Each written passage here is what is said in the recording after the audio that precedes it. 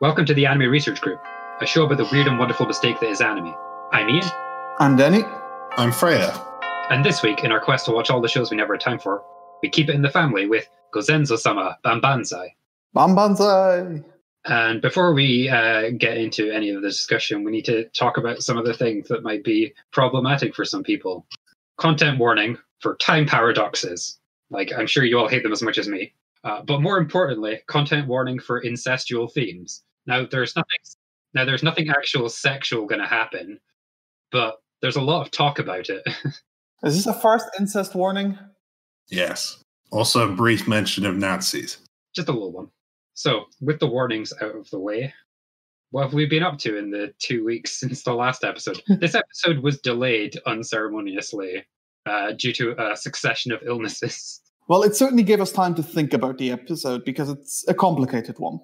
In the time we've been away, I've watched one more One Piece movie 4 this time, which was pretty good, though it does really solidify the trend of One Piece movies simply being recreations of whatever arc was just finished in the manga, because the villain of that movie is just Crocodile from Alabasta.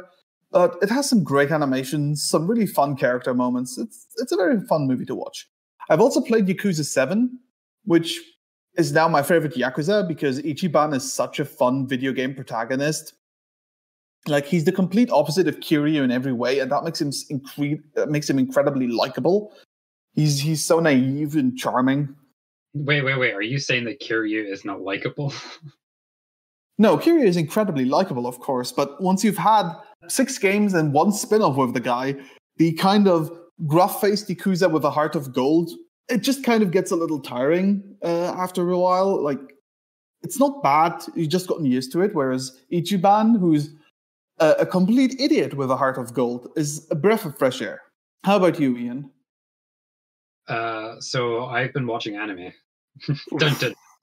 Whoa. What a terrible, terrible thing to do. What has the world come to? I know, right? I finally got to finish up Eizouken, which I had only seen a bunch of at the start. I was mostly pretty happy with its sort of visual stuff. Plot-wise, it was okay. I could have asked for more, but I'm not asking for more. I'm okay with what I got. I would like if they made like an additional OVA just as like the graduation project for the girls leaving high school. But like, I'm not in charge of what anime gets made. Eizouken is still, I think, my favorite show of the year. Likewise. Definitely the best show made this year, anime-wise. So you say that, but certain people online would say that The Great Pretender, the other show I watched, is the best anime of the year. I disagree with this. Yes. Like, The Great Pretender was like really playing into my wheelhouse visually. It had like a nice pop art aesthetic. The opening is very Archer-esque. And of course, they get Freddie Mercury for the ending. With the stupid cats singing Queen. Well, not Queen, it's Freddie Mercury, but, you know. I didn't like the ending for that. Like, actually, I mostly didn't like the second season, quote-unquote, which is the child smuggling arc. Yes. The last episode really soured me on it because, well, when you've got a show like this, like, it has the same problem that detective shows have, which is that they really want to wrap everything up nicely. Denny and I watched Knives Out recently, and one of the things I complained was how nicely they wrapped up what would have been a great moral quandary if the character in that had actually committed the crime she was accused of. And I felt like the same way in this. It's just like they were trying to be too neat, and it really ruined my enjoyment of it.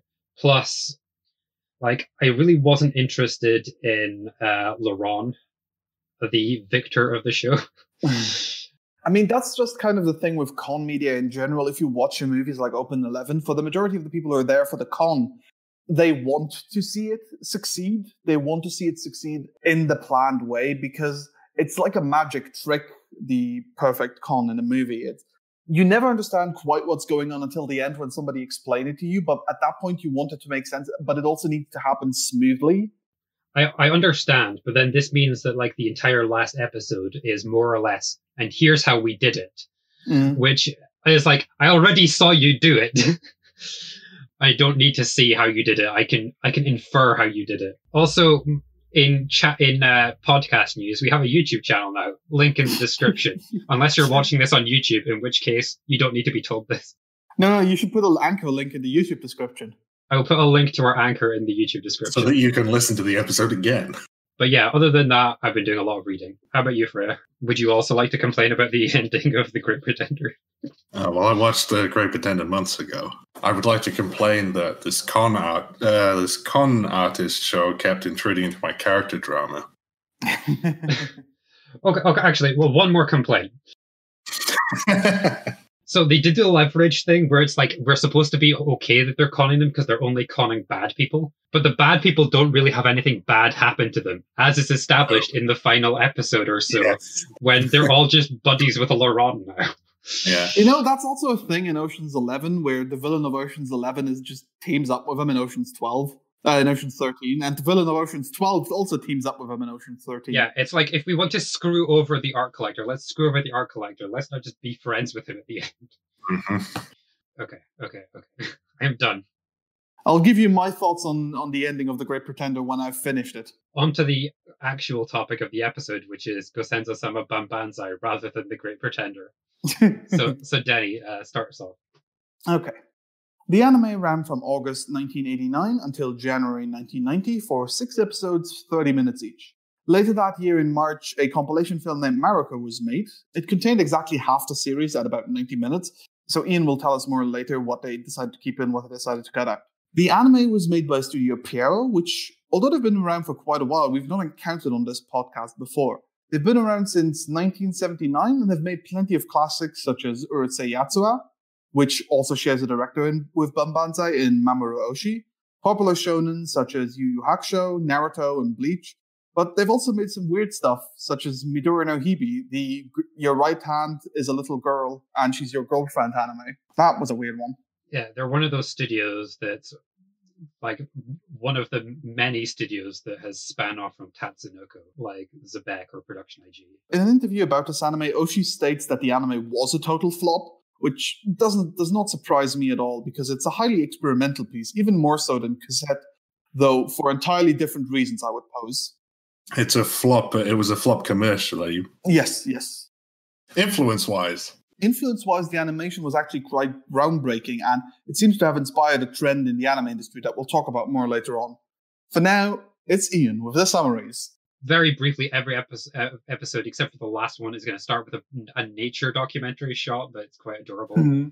But it's not really going to affect the plot, so I'm going to leave those out.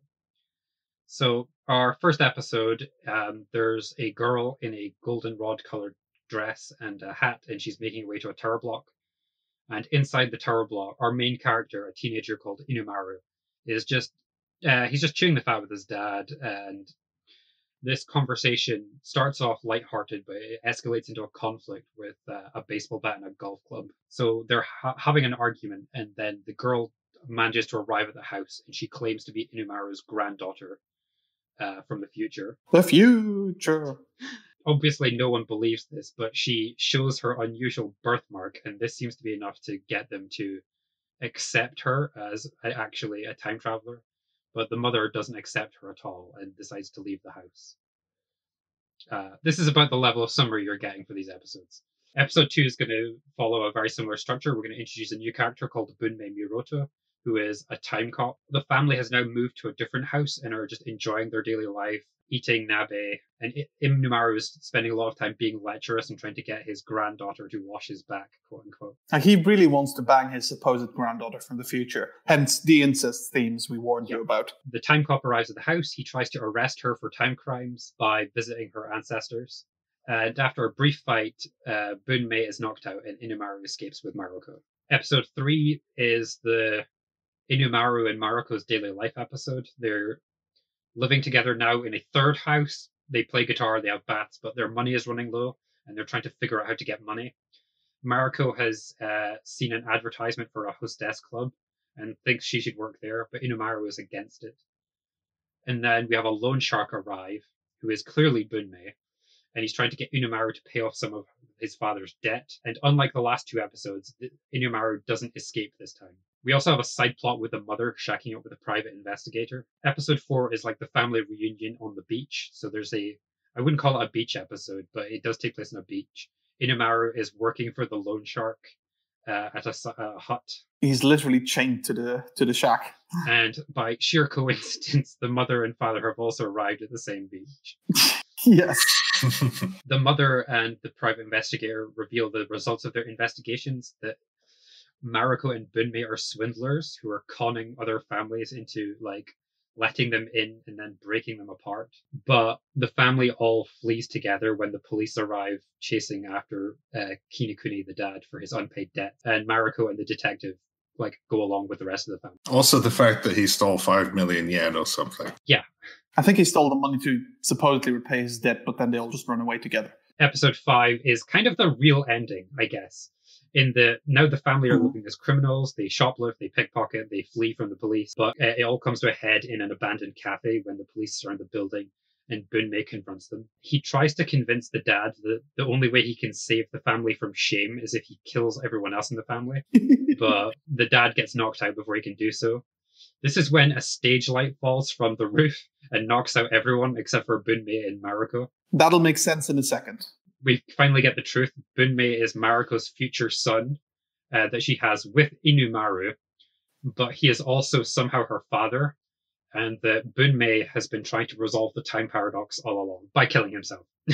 Episode 6 is more of an epilogue than a final episode. Inumaru is wandering around, dreaming, thinking back over what happened, and telling his story to soba stands in exchange for ramen. Well, soba, I guess. So Mariko has left, the father went crazy, the mother was involved in an extortion case, and his journey ends near the original apartment building. And he sees the blimp, which we establish in the first episode as being somehow related to the time travel machine.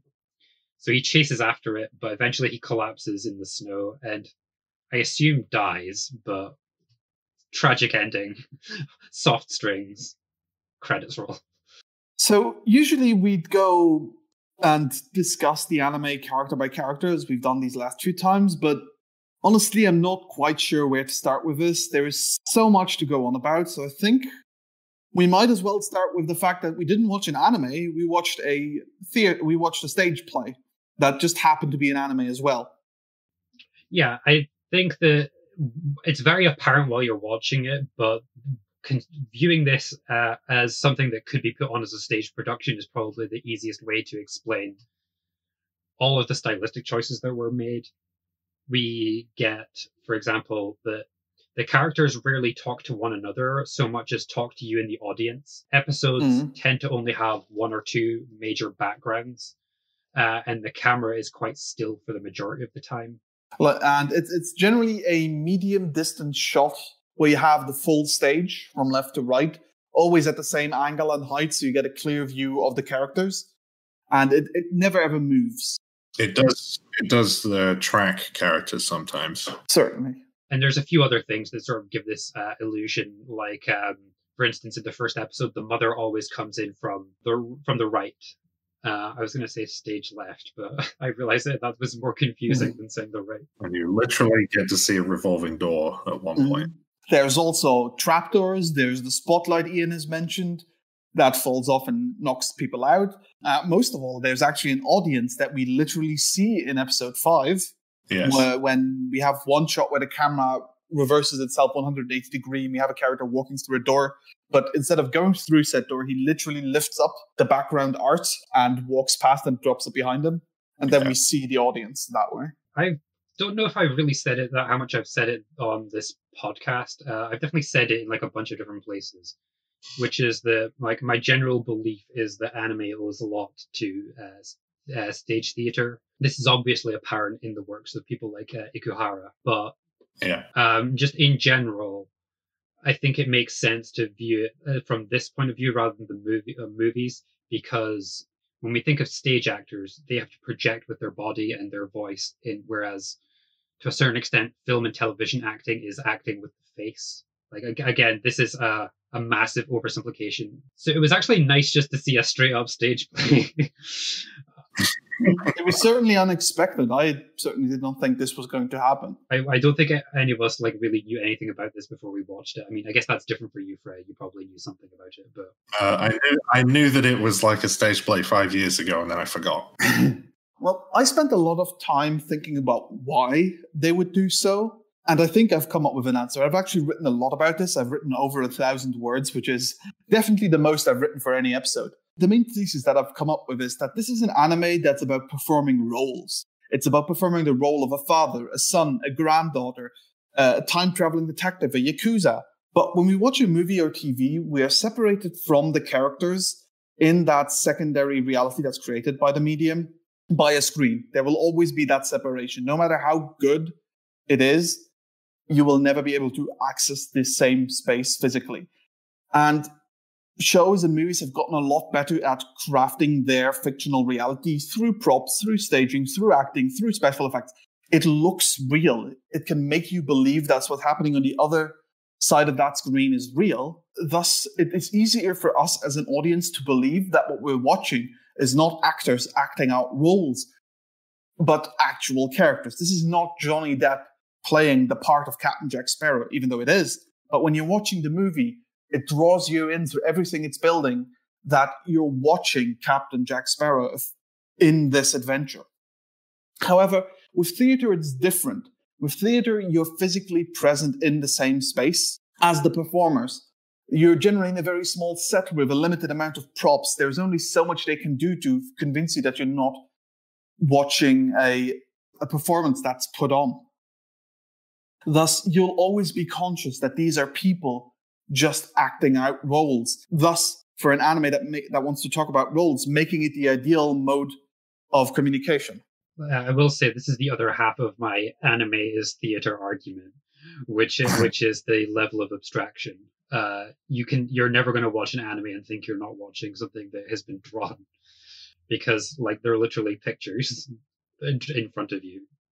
There is a long tradition, well, at least since the 20th century, of quote-unquote avant-garde theatre that deliberately draws attention to the fact that it's artificial, with the characters addressing the audience, talking about the plot.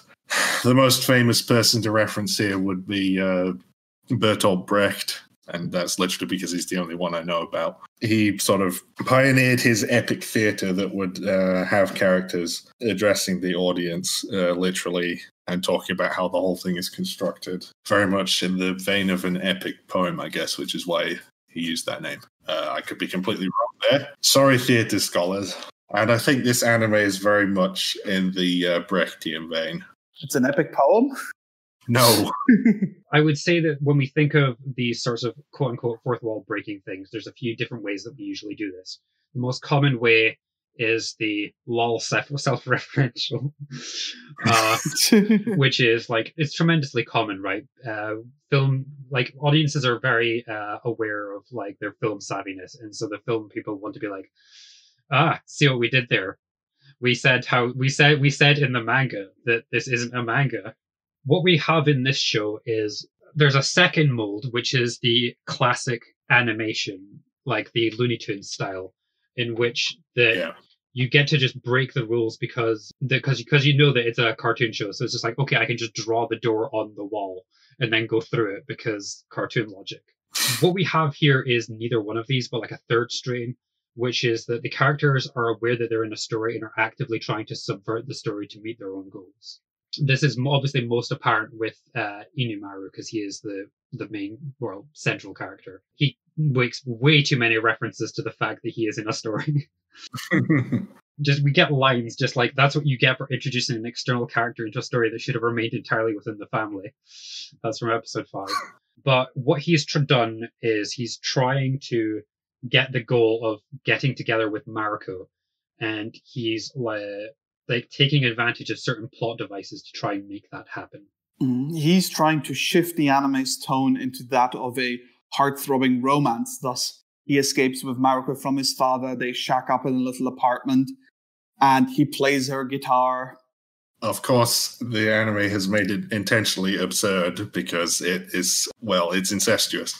Yes, though there is a point in episode 6, I think, where he narrates on where he needed to accept Mariko as his granddaughter in order to begin to move on to the heart-throbbing romance track, even though he was aware that this would also be incest. But he was so desperate to get away from performing the role of the son that he was willing to accept anything, even a blatant and obvious lie. Yeah, like this whole idea of the family each pushing and pulling the story in their preferred narrative tracks is my absolute favorite thing about this anime, because I've seen some other narratives that comment on the fact that they're fictional stories, but I've never seen a story where the characters so desperately try to push and pull it in their own way, and every one of them does it.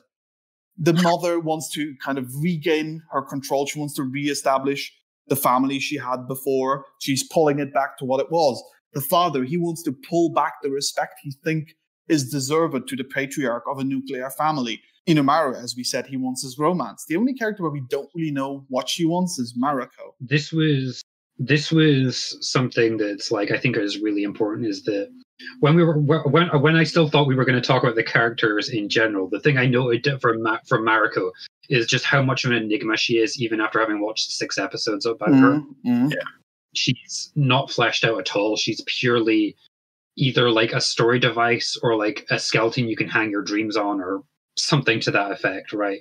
Very much the point. This is not a criticism. Yeah. She's a MacGuffin, essentially. Yeah, so for Inumaru, she's a potential love interest. For the father, she is someone who reveres him in the way he wants to be revered. For the mother, like, she's actually a usurper of the family role, which is, I guess, like an externalization of her feel that an externalization of her feeling that like the family is moving away from her. Because Gosenzo-sama Banbanzai literally means honor to the ancestor. Thus, the father is technically Mariko's ancestor. Like, somewhat ironically, the mother is the one who ends up being vindicated, right, in this story. Not entirely without her own fault. She introduced the PI into the mix, who she's clearly having some sort of affair with. Yes. And engaging in her own sorts of like scams to make her own life more exciting and bringing apart the sort of death of the Japanese family. This is like would like bring us on to like a secondary theme that's really important, right? If the first theme is this sort of metatextual examination of roles, yeah, then the second one has got to be about how the family has been falling apart through the 80s and into the present. Yes. I think it's quite fair to say that the basic trio of Inumaru, the father and the mother, is the Japanese nuclear family living in a decent, like, high-rise apartment. They don't seem like to have any economic problems, as not as far as we can tell.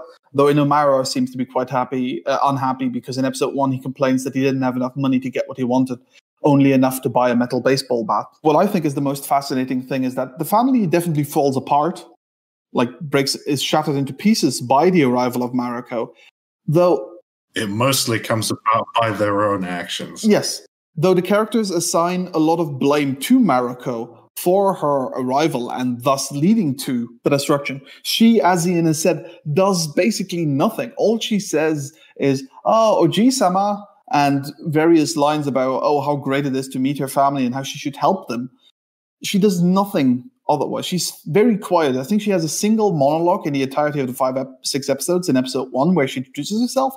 Otherwise, it's always the other characters talking, and they tear themselves apart completely by themselves, showing that they always wanted something else, and this kind of nuclear family idea was really holding them back. The first conversation we see, it devolves into a fight, even before she shows up. Like, they were already at each other's throats. Mariko only brings it to the forefront. I even think that to a certain extent, the sort of breaking apart of the family is what Inumaru like desired. He's the sort of typical man. My life is so boring. Wouldn't it be cool if like some manic pixie dream girl came away and made my life more exciting? Shout out to manic pixie dream girls yet again. I mean, he needs the family to be destroyed, because without the destruction of the family, which means the death of his performance as the son, he can never move on to anything else. Yeah. He wants to be free from the son. He wants to be his own character. He wants to be the central character in his own romance. And if he has the family there, he cannot have that. But the point is that he is fitting into a very typical role as a protagonist. Like, I don't know, like Kyon and Haruhi Suzumiya, like, man, my life is so boring. Like, wouldn't it be great if my life was more exciting? Bam, Haruhi hits. Like, for him, certainly the falling apart is necessary, and that like if he wants a narrative that disrupts his everyday life, then even though by the end he comes to sort of regret his interaction with Mariko, like, well, be careful what you wish for. This is to a certain extent what he wished for. I'm not sure he necessarily really regrets his action, because the mere idea of Mariko is still so appealing to him that he's literally willing to die for it. Yeah. Rather than trying to reconnect with his family. But maybe that's more representative of his stubbornness than anything else. Well, I would say it's more like the sort of thing you would get with an addiction, right? Is that I think by the end, like, he still wants her, but he also knows that she's bad for him. Well, he wants whatever he's projected onto her anyway. And speaking of projecting on her, the anime also does a really good job at showing that, because Mariko is never a fixed character with a single design. She constantly changes in each episode, getting a different hairstyle, different clothing, and even her figure shifting a little bit. Just showing how the family's ideas shape what they believe her to be. Yeah, so by like episode 3, for instance, when she is living with Inumaru, like, she's taken on a more, I would hesitate to say sexualized, but certainly more quote-unquote sexy appearance, right? She's not wearing the yellow dress and the hat. We're having bath scenes, and then her hair is different, and her eyes are like not the like white, doe-eyed, innocent eyes, but like more of like a seductress eyes. I don't know what I'm saying here. Maybe I'm projecting. One of the articles that we read for this, because we read a bunch of stuff, like made a certain argument that she was representative of Western influence in Japan. Like, what did you make of that? Being familiar with Mamoru Oshii's other works, I very much agree with the article. It's very difficult for us to transport ourselves to 1989 in Japan. But there was this whole conflict between the Western influence coming in versus the Japanese tradition going on for forever before that, as much as that might have been constructed by the imperial government, but we'll not talk about that. Yeah, no, not today anyway.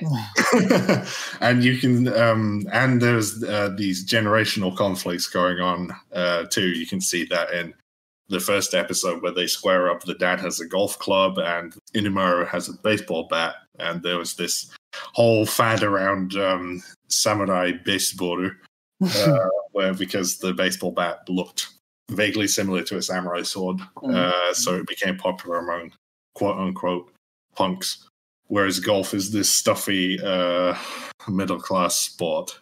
It's what a manager plays. Yes, and it should be eradicated from this earth. I really fucking hate golf. Like, as someone from Scotland, I need to defend golf at least partially. Oh, you don't? In that you should be angrier at it than anyone.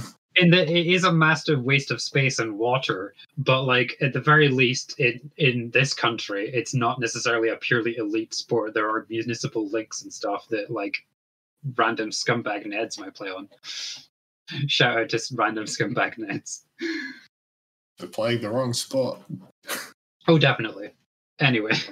I also agree with this reading, though I see it as Oshii suggesting that the idea of the Japanese nuclear family was never worth that much to begin with. If it's that easily broken, not by a thorough Western invasion, but by the mere appearance of technically another member of the Japanese nuclear family, because the granddaughter fits nicely into that concept. She's there to honor her ancestors, which is, again, a very heavily Japanese concept. But the family tears itself apart so easily that I really see this as Oshii commenting on the fact that it's not really something worth saving to begin with. And that it was inevitably going to break apart. Did this show predict the Japanese economic collapse? No. The only other way we really see the Western influence is by all the Western brands we see. Well, by all of them, I mean the two we see, which is Coca-Cola and Kodak. I mean, I don't think this was like anything special about the Western influence. I mean, the article has something to say about Coca-Cola, but for instance, we see the use of Japanese brands like Nikon, which is another camera brand. Actually, interestingly enough, this was going to be my one more fact, but I'm going to say this now. The camera that we see in the back, I'm pretty sure that is a Nikon F801. And the only reason I think I recognize this is because I was watching a video all about the Nikon F801 just the other day, which is actually a really interesting machine. But we also have when in episode 5 when they go shoplifting, they do it in a Japanese brand store. Namely the store Ito Yokado. But whenever they're a Japanese brand involved, it's them going to something for something they need. Whether it's all right, I need a private investigator to help me get rid of this interloper, or we need to steal shit from this store so that we can stay alive. Whereas the Western brands are always intruding on the scene in some way. That's an interesting point. They're also always like huge. Like we have a huge Coca-Cola sign. We have a huge Kodak sign on the blimp. We have a ton of Coca-Cola bottles during the musical numbers. We haven't even gotten to that yet, but for some reason, episodes 4 through 6 suddenly have musical numbers in them, whereas the first 3 doesn't. This is technically a musical. Yes. So in episode 3, there's a whole bunch of Coca-Cola bottles littering the beach, but the Japanese brands, as you said, they're always kind of small and hidden in the background through simply the logos. Coke is also kind of like associated with Bunmei, our quote-unquote antagonist. His design, for a start, looks like a Coca-Cola bottle, at least color-wise and also in shape, kind of. And whenever he shows up, there seems to be Coke involved somehow. It's funny because he very much seems in opposition to this whole... well, the whole premise of the show. He's constantly talking about, I need to bring this to an end. Real life doesn't have beginning, middle, and end. That's all constructed. It's all false. He is the only character who is successful in bringing the story to his desired conclusion, except for Mariko, if we can assume any intent from her. Also, weirdly, he might be Oshii's self-insert. In his song, he talks about how he has the Bible on his blacklist, and Oshii famously had a crisis of faith and made Angel's Egg because of that. What else was there in the song? Guard Dog of Time. Yeah, Guard Dog of Time, and Oshii likes associating himself with Basset Hounds. Oh, that's actually a point, is that there was no Basset Hound in this show. There is in the mid-cards. Oh, sorry. Yes, you're right. I was watching this the other day, and I was like, "Why are there no Basset Hounds?" But yes, there's the Basset Hound next to the Terry Gilliam Jesus. Yes, and he also calls himself an anarchist, which Oshii has done in real life, because he belongs to that weird sect of old anime directors who are left-wing, kind of. Another thing about Bunmei is that he's also the most adept at performing roles because he performs the most different roles. He performs the role of a time traveler, of a yakuza, of a mysterious person, and of father, time paradox, incest baby from the future, kind of, possibly. Yes. I also like that the story never goes out of its way to give us a clear resolution on whether any of it was true or not. So it's kind of the point is constantly drawing attention to the fact of how ridiculous it is. Yes. The mother literally says, anyone who can accept this ridiculous premise deserves this outcome. Right before she does the Seakyle. Yes. And I think Bunmei actually himself talks about how we've arrived at this point through after a bunch of forceful developments having been forced upon these characters. Yeah. The idea of the characters actively resisting a story is kind of farcical when you consider that even that resistance itself is the story. Yes. That was forced upon them by somebody else. In my favorite episode of the show, episode 4, when they're on the beach, they end up having this whole large discussion on whether they can accept Mariko or not. And it essentially ends with the family talking themselves into the fact that accepting Mariko is the only way to keep them together. Yes, makes more sense to them than accepting their mistakes and breaking apart. Thus, they're willing to accept the complete ridiculousness that is the idea of a time-traveling granddaughter from the future. So, I think that this comes across best in episode 5, actually, when the mother is, like, saying that, like, well, it's the fate of any mother who's ever had a son to have her, like, have a strange woman call her mother, like indicating that like the son is going to get married and introduce new blood into the family, whether she likes it or not. And it doesn't make it really too much of a difference whether that's Mariko as the lover of Inumaru or if she was a genuine granddaughter to begin with. And like as she said, well, her children are going to be grandchildren to her regardless. Mm-hmm. One final thing I want to say, so that we can eventually move on, is the idea that even though Inumara is really resistant to the story and he desperately wants to assume his own role as the main character, he doesn't really act towards it in the way he's supposed to. He only takes on the roles in name while never actually performing the expectations that come with the role. Like, he can't be the patriarch of his own family because he never does anything that's worth being respected for. Yeah, it's one of those things where, like, he's like savvy enough about the nature of stories to like understand how these sorts of stories do progress, but he doesn't realize that those stories progress because the characters are undertaking actions which bring them about. Yeah. And he's just like, well, if I set up the right situation, Field of Dreams style, the plot will come. Sorry, it's the difference between somebody having a role assigned to them and then believing that everything that comes with that role will automatically come to them, or a character acting out everything that comes with a role, thus the role being assigned to them even if they don't choose it themselves. Yeah. We could probably talk like twice as long about this show and what it's about and how it does it. But I want to sort of bring it back to this first thing about the self-referential nature of the story. Mm-hmm. One of the things that I mentioned prior to doing the episode summaries was that there's a short nature documentary piece at the beginning of each thing lasting a few minutes that introduces a bird. It's always a bird, and some facts about this bird. And it's very unsubtle in that it's quite apparent that they're talking about the plot, but in the way of by talking about these birds instead. Yeah. In the first episode, the bird they're centered on is a cuckoo, and they're talking about how the cuckoo replaces an egg in the nest with one of its own and has their child brought up by the other bird. And then the implication we're supposed to draw from this is that the cuckoo in this situation is Mariko, who is not a real member of the family unit, but is inserting herself as like an ersatz member of the unit and being raised in the family unit alongside the natural born children, aka Inumaru. Although in real life, cuckoos kill all other children. I mean, she ends up killing Inumara in the end, if you really think about it. He does die because of her. And before he hatched. True. Yeah.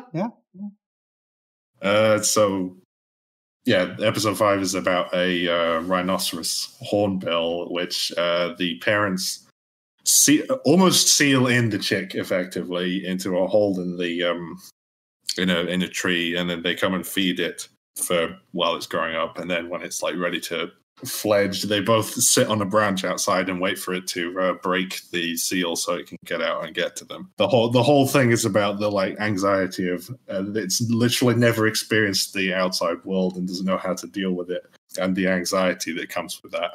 And that just perfectly fits upon Inumaru's story, who's in episode 1 trapped in the family apartment, and when he looks outside the door to see Mariko, it's like a nice visual where everything's black around, and he hears the voice of his mother to never open the door, to never go outside. He's trapped in this idea of the family unit. When he's thrust outside of it, he has absolutely no idea on how to deal with it, and he's really like panicking. Though in episode 5, then he does acquire skills of a certain kind of nature. He knows how to scam and steal now, and the mother actually proudly comments on the fact, stating that he's now able to provide for himself. I think it was a very interesting conceptual idea, especially since it's not actual birds, it's people in bird costumes. I don't know if you mentioned that, acting out little performances. Which makes a good segue to our visual segment. It does use birds, but it uses both, and that just adds to the sort of mixed up nature of the storytelling.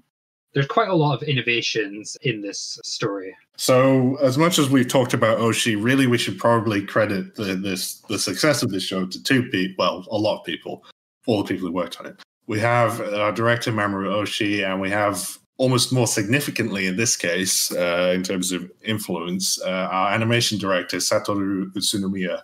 Right. So this is, I guess, if like. I'm not sure, like, everyone probably has their own idea about what Oshii's magnum opus, but this would be, like, Utsunomiya's, definitely. Yeah. He's worked on other stuff, but, like, sometimes his, like, feelings seem to be frustrated. Like, some of the articles we read were like, indicating that some things, like Peak, just never really...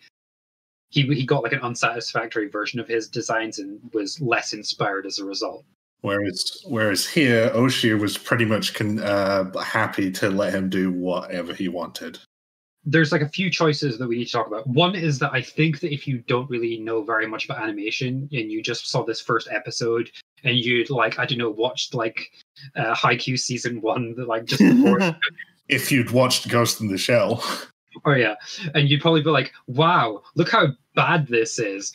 Wasn't the 80s terrible? And then we'd have to face palm and go yara yara.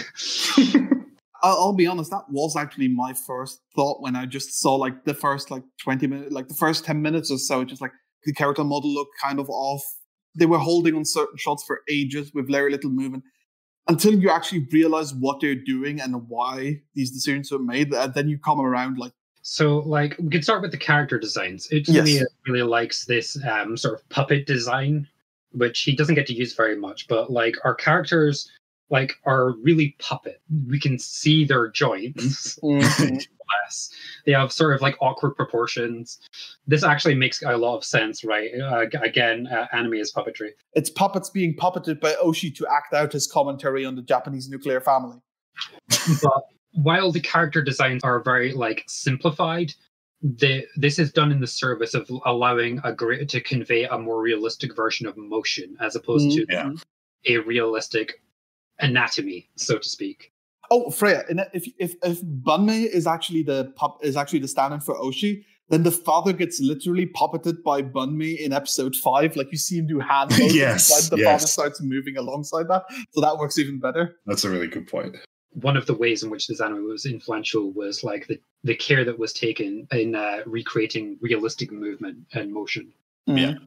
I'll say a little bit about like some of the sort of the facial work because I don't really want to stress it too much. But the thing that like stood out to me was like how much I thought that Inumaru looked like a character from Akira. And this makes a lot of sense when you realize that just how many of the key animators on this worked on Akira, including Utsunomiya, including Ohira, who I'll mention briefly later. The animation in this is very much in the aggressively limited animation style that people wouldn't generally associate with Mitsu or Isu. I'll talk about him in a second as well. But like the influence in this seems to have came from Utsunomiya and this work in particular. The idea is that to focus less on the in-betweening, the drawings in between the extreme poses, keyframes, and to like try and make it so that like every frame is a keyframe, so to speak. This gives you more places where you have control of the movement, because you can change it like any joint when you've just got in between. There's no real control. It's just about going between one image and the next. I'm explaining it very badly. The people who really care about Sakuga are like looking at this and going, well, listening to this and going, stop talking, Ian. You don't know what you're talking about. But that's because you're a Sakuga baby, Ian. You're still growing. A baby, yeah. Like one of the things that really put me off on their character designs was their lip volumes. It looks very distinct in just the fact that there is actual volume to the lip. Like there's the line. There's like, if you simply draw a circle for the line, there's a smaller circle inside for the bottom row of the lip, for like the back row of the lip. And that just felt really off to me on an anime character. Again, I think it's somewhat in service of the like realism thing, because they do move their mouths very more expressly than anime characters had much of the time up to that point. Mm-hmm. And that's probably why it still feels kind of off, because it's the first time they're really trying to experiment with that concept and idea that they didn't really know how to properly do it. Maybe. So in terms of like really good action scenes, I don't think there is too much to worry about there. Like Denny and Freya both know how much of a problem I have with modern action shows because of their fight choreography. What, you don't like 1,000,000 cubes coming up? I forgot which animator is credited with that becoming so common. Utapon cubes. Yeah. Yes, Utapon cubes. Thank you. I mean, I like the cubes well enough, but it's a lot of the other stuff that comes. It's the fight choreography that I don't like. Like it's all animated very well. It's the choreography that like really pulls it down. And this is true of Hollywood movies as well. I really hate action movie choreography. But what we have here is all the fights are really just Inumaru saying, "Look over there," and then hitting someone with a pipe or no. He says, "Look over there, a UFO." A UFO, yes. So the action was very Ian friendly in that sense. It's less action and more of just a gag that they repeat 5 times. Because he does it once in every episode, I think. So when it comes down to the animation, like we're not getting the flashy fight scenes. It's all about the character animation in this show. And especially because a lot of the sequences a lot of the animators were given quite long sequences to work with. There's in episode 4, there's an Iso sequence, which is one of my favorite ones, which is when he is arguing with Bunmei as the Yakuza shop boss about the work he has to do, done in proper Iso full limited style. I mean, it's just hilarious for a start, but it's just so expressive. You can just watch it and it's 2 minutes of just they just gave to this one animator. Inamaru's hopping the way the string, like the rope that he's tied with, like flexes. Yeah, and this did not seem to be unusual. It's not like, here's 10 seconds to animate, go away and do that. It's, here's 2 minutes, go away and animate that. And Oshii seems to have kept this idea because Iso famously animated the tank scene in Ghost in the Shell, which is also really good. Yeah, that's a great scene. I think maybe the biggest moment of actual action comes in episode 5 when he's shoplifting and there's a big chase sequence where Inumaru's running a lot. It's definitely the most large movements in that scene. It's very fluid and looks really nice. Yes, well, they somewhat break the stage theming, but then they also don't, because when they're in the shop, there's the really silly bit where they swap things, where she steals the dress and then they steal the food and put it under her dress. And yeah, I would say that the way they break the staging most common is they have the one indoor scene and the one outdoor scene, and the outdoor scene is what breaks it. Mm-hmm. Whether that's the beach or the driving scene or whatever. But they do have awesome transitions between that, like in episode 2 where the inside is completely dark except for the characters, and you can see through the window, and Bunmei just slowly slides across into frame. That was a great that was hilarious. The other thing that I would say is worth noting about it animation wise is the focus on accurate shadows. Yes, that was another thing in the episode 4 scene that I really liked. I think that it stood out to me actually most of the first episode when he's just standing in front of the door and all we see is the door with a black background, and he's just doing the who is on the other side of the door? What if I open it? What will happen? And then you can just sort of pay attention just to how accurate the shadow is. It was very rare at the time. It's still quite rare to put that much effort into shadow work. Although this is one of the advantages of CG is that you set up your light sources and the shadows come for free. I also want to credit Oshii's storyboarding. I love that sequence in the first episode of you have the camera, it's basically at a fixed position, it tracks them across, and then Inumaru walks up to the camera, and it's actually been the keyhole of the door the whole time. That was great. That's really good. Yeah, it was just entirely good.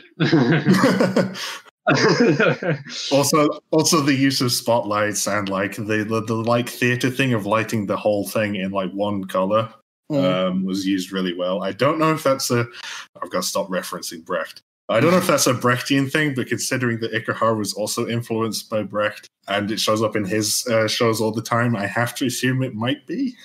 I mean, it's a theater thing.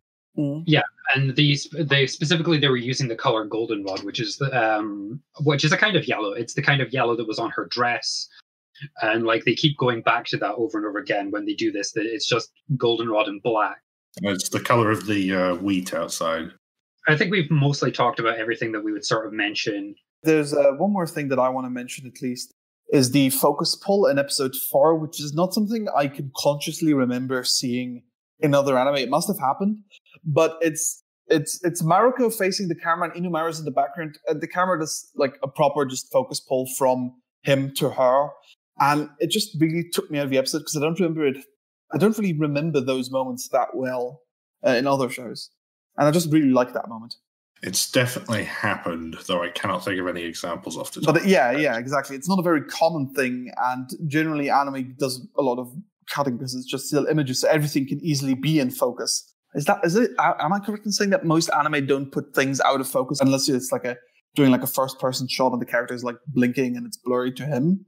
we're seeing a lot more in recent times of them taking care with field of view, but it certainly was a lot rarer, or at least you would, because you would have needed to do it with actual camera tricks at this time, like set up your apparatus, get the camera to actually work that way, or draw it, and drawing it is a pain. So they would use the camera if they could. Nowadays, it's a bit easier because we've got filters and stuff that can do this for us. And so it's just one final shout out to an animator has to go to Shinya Ohira for in episode 2. They have like an extended dialogue with Bunmei where he's like just confronting them. And then we get some really good facial stuff on Inumaru. Like it's like a tight close up. It's his face, like all the wrinkles are just great.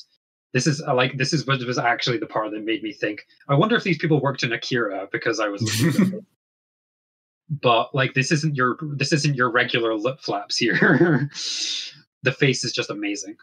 It's kind of interesting mentioning Akira. I think it was one of the articles we read was all talking about how Akira, obviously way more famous in the West and probably Japan, and yet it had way less influence on animated movements afterwards than this did.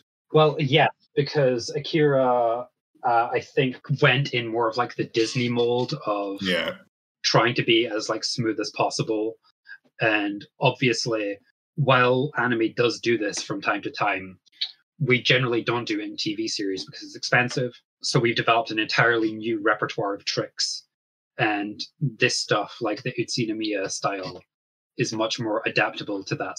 God, we could, I like, again, I feel like I could talk forever about this, but we need to press on. So yeah, we need to start talking about the music and the sound in this.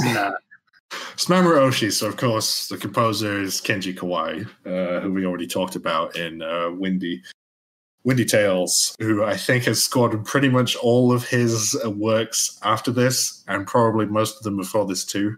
Here is less of the like pared down minimalistic atmospheric stuff that you would get in Ghost in the Shell, although there is a bit of that, and more of the like repeated strings motifs and synth stuff that's more common in his other works. I really liked the music in the like golf club versus baseball bat scene in the first episode. Yeah, it's this weird repeated like steel pan and I don't know what the other like and like just a repetitive drum beat motif. It's weirdly intense. I was not expecting it. Anyway, music is mostly used fine. It's not the standout here in terms of sound direction, I think. Like we've been noticing this in a lot of OVAs, but like where I keep joking that they keep including music videos. In this case, we have multiple songs by the main characters. Inumaru has his own song, like on his guitar. He has more than one song actually. Bunmei has a piano number in episode 4. Literal credits come up on screen every time a song number starts, so it's definitely deliberate. The Tamiko, the mother, and the PI have a duet in episode 5. The only one who doesn't get a number is the father, and Mariko. Not like we needed his opinion anyway. Well, what would he sing about? I'm sad. My family's fallen apart. I deserve the respect that you're not giving me. I'm squat Hank Hill, help me. But this was a bold move. Some might say that they were filling up space. Yeah, but then the scene in episode 4 lets Utsunomiya go ham with the playing animation. So like it's definitely the bits of the episodes that have the most heavy editing, and I do think episode 4 with that music number was their bit because it's the one that gets like the most attention out of any individual scene. Yeah, there's more editing and cuts in that music video than there is basically in the rest of the entire show. Like as for opening and ending music, I don't really have anything to say about the ending. Well, the endings are different in each episode. I think it's just a like random piece of soundtrack music. It's nice, but it's also not much to say about it. But the opening for the first 5 episodes is Gosenzo-sama Banbanzai by Yumi Kojima. She does a bunch of the songs in this. she's had a sort of a handful of scattered appearances in anime, but I couldn't really like put my finger on a pattern that I could tell that I could like point to and say, aha, this is her. What we've got is just some nice chill city pop, which makes sense because it's the late 80s. This is like peak city pop time.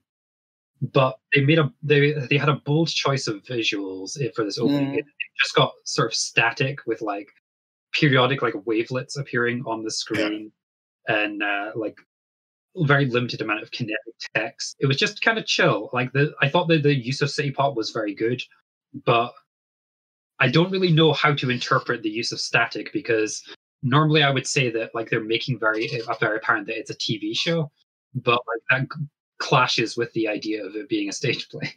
Well, I like the idea that it is static because the TV show isn't here. It's gone. It's broken. Okay.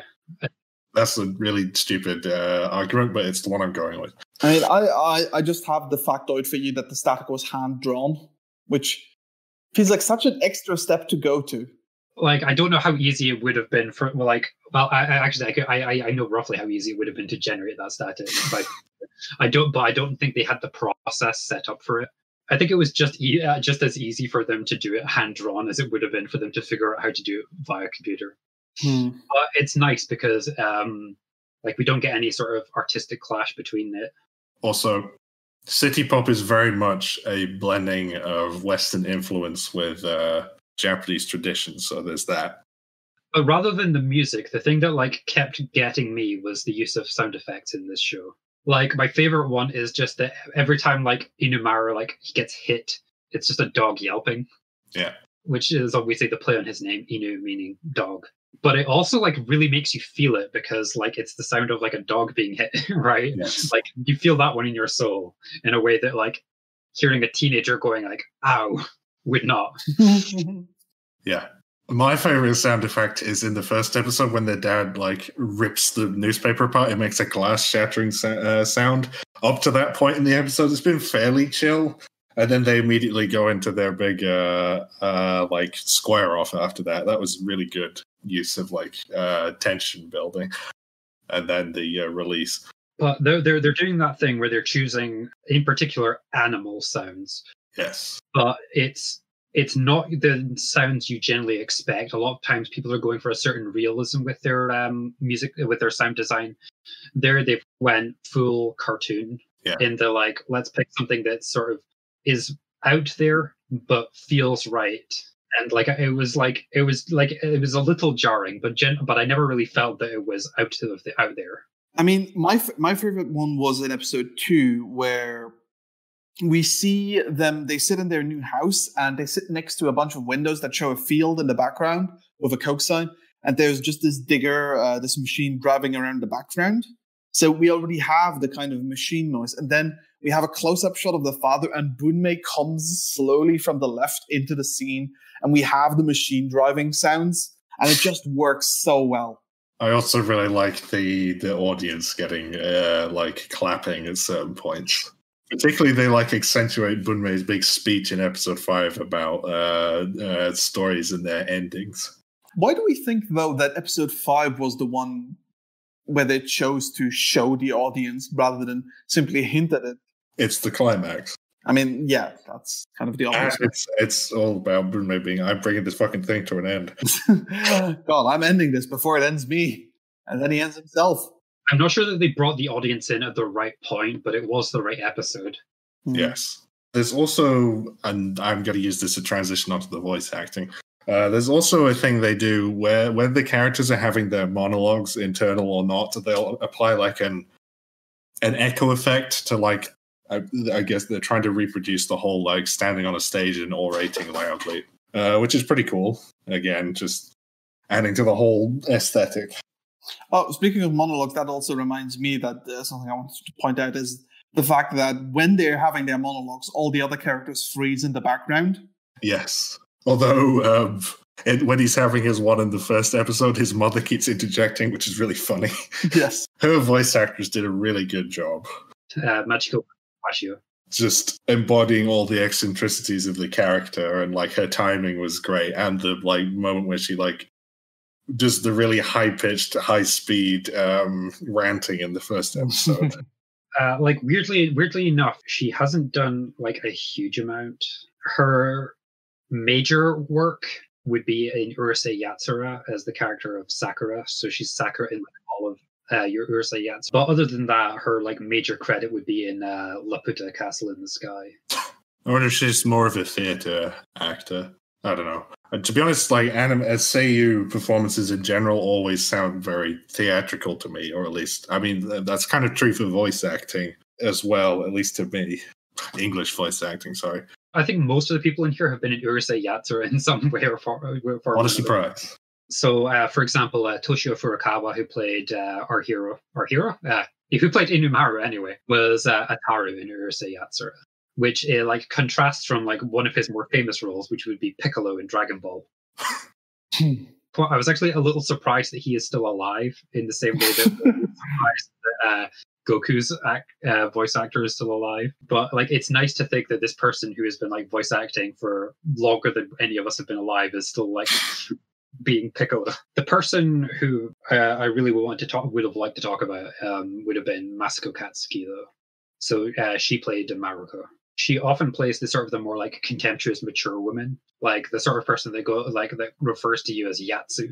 Shout out to the Japanese listeners. But like, she's done with the proper lady before, and that kind of fits the role she's done here. Although that might be anachronistic because I'm forgetting when she did what. But yes, also Urusei Yatsura, and also still going in 2020, which is very impressive. But mostly, her most famous role would be Sailor Neptune. I think that's all we have to say about sound. I mean, I hope the listeners appreciate that we've talked for about an hour and a half and we've barely touched the content of the actual episodes, like plot-wise. I also hope they're appreciating this. Well, that's because the plot is relatively simple, weirdly. Yes. Look, we all watched the same video from, what was the channel called? Jump the Shark. Who did their video on Gosenzo-sama Banbanzai for Pause and Select Novid November thing. And he did say that he was going to do an additional one. So I'm looking forward to that whenever it comes out. Link in the description. I guess the only thing I really have left to say is I should talk a little bit about the movie. Because as Denny mentioned at the beginning, they cut this into a 90-minute movie called Maruko, which was released the same year. Obviously, there was some stuff that was obviously going to get cut. No animal documentary. Most of the songs get cut, no openings, endings. But at least for episodes 1 and 2, they basically got most of those episodes in. So up until the part where Inumaru escapes with Maruko. The thing that I really like about the movie is that it's told as a frame story. So the episode 6, which is the sort of epilogue episode, a lot of it is framed as Inumaru talking to a soba vendor.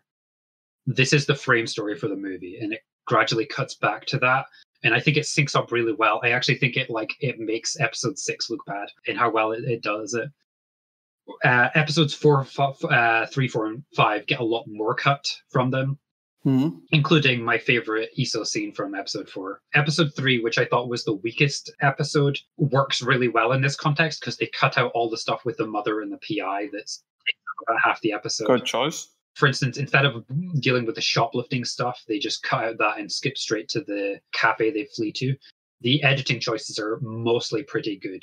In fact, I think it really enhances the stage play presentation because you don't see a lot of the secondary stages that we've talked about. The bits that are moving, you mostly get the places that are static. So you could imagine that in between the scene darkens, the spotlight comes on the narrator talks a little bit, the light comes up and we're at the new place. So I think it works really well in terms of the stage play idea.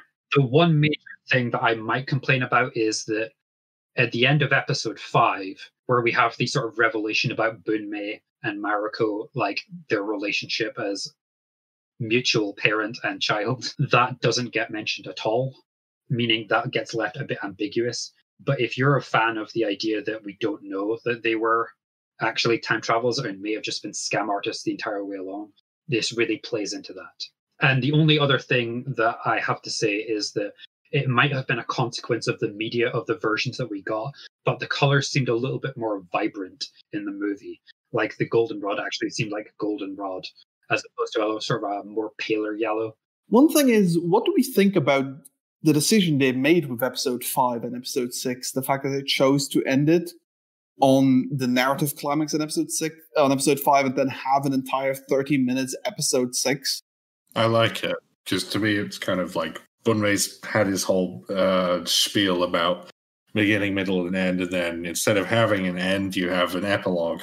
Because Bunmei's just had his whole spiel about beginning, middle, end, and then you have the actual final episode of it is an epilogue where one character is just like, man, that whole thing was a mess, which feels very in tune with both the point of Bunmei's speech and like the whole show, and then the fact that it actually ends with Inimaru's like dying is also a good choice. Like, one of my favorite lines from the entire show was, I think, Bunmei saying that there are only 2 moments that a character can never visit themselves, which is the moment of their birth and the moment of their death. And in episode 6, we as the audience get to visit one of them, which is Inimaru's. I assume he dies. I think that's the best reading for that scene.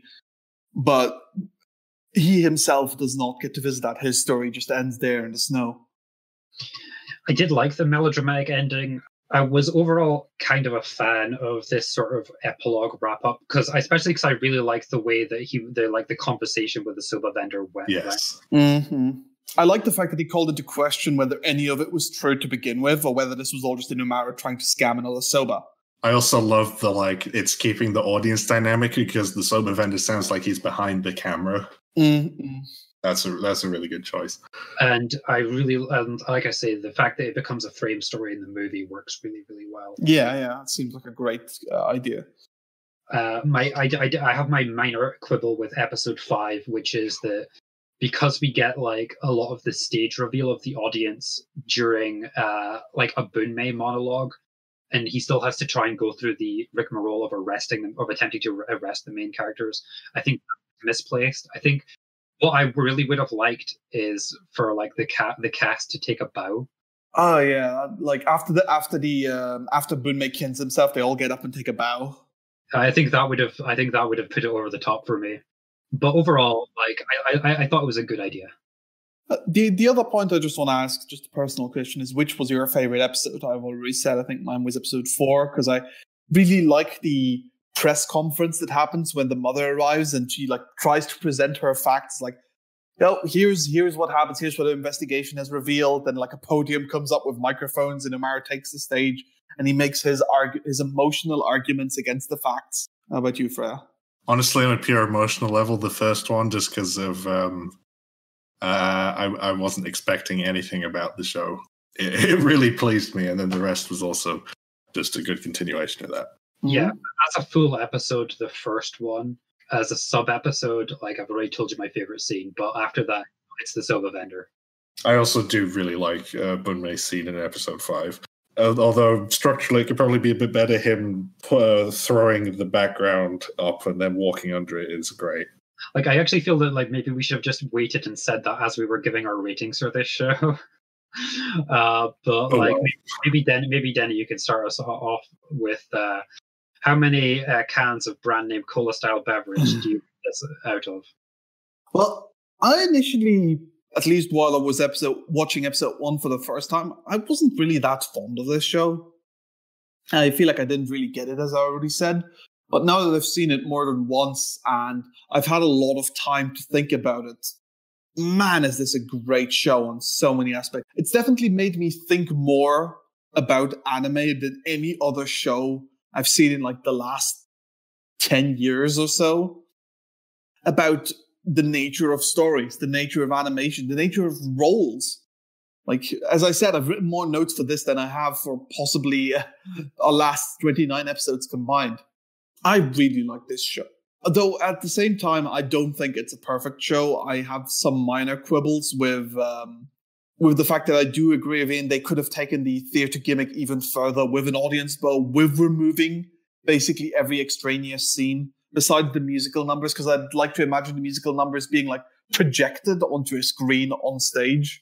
And I feel like the idea they had in the movie with the episode 6 being like a frame story works so well that I kind of docking the series for it. So I think I'm going to give this a 4.5. How about you, Ian? One of the things that we haven't really talked about is just how funny this show is. Like, this was the thing I kept trying to figure out how to shoehorn in, and it never happened. There is some just really good comedic timing, just when the action is happening and just something is happening slowly in the background. They really are willing to let you anticipate and like have those jokes that get funnier because you see it coming. In episode 2, for instance, when Kinokuni is going to attack Bunmei and he's just going slower, and like you can tell that the cell is just being moved ever so slightly every frame, closer and closer to him, and then they cut away, and then he's just been hit. Not Kinokuni, so just everything went wrong for him. Like, the joke was all anticipation, and then like almost no payoff, but it worked really, really well. It sounds bad when I phrase it that way, but they were just really good at doing that. The dialogue was very good. I was very happy with it. And like I said, when you go for a self-referential, fourth wall breaking show, there's the tendency to be lol references, lol deep. This is not that. This is really well executed. I'm very happy with it. 4.5. So I feel like I would have liked this show a lot less if they had not had the whole intro scene with them fighting.